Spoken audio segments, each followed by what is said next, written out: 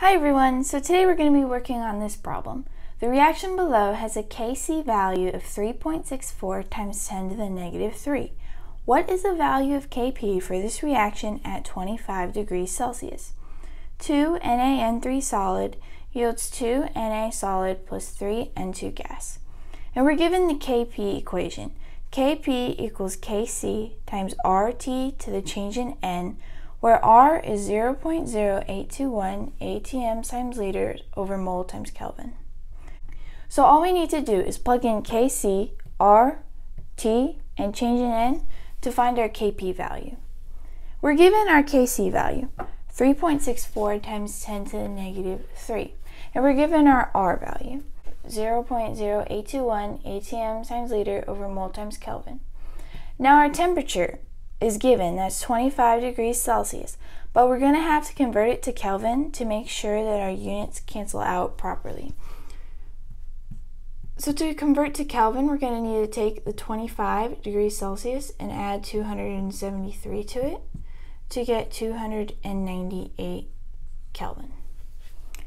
So now our temperature is in Kelvin. So the last thing we need to find is change in N. Change in N is the moles of gaseous product minus the moles of gaseous reactants. So in this equation, the moles of gas in the product is 3. Now there aren't any moles of gas on the reactant side, so we're going to put a 0 here. So our change in N is equal to 3. So now we have everything we need to find Kp.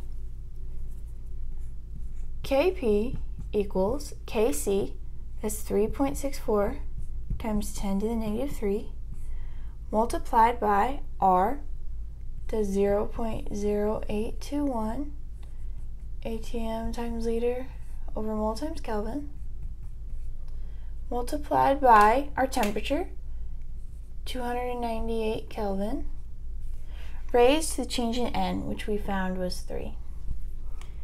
If you plug this into your calculator, you're going to get Kp is approximately 53.3. And Kp is unitless.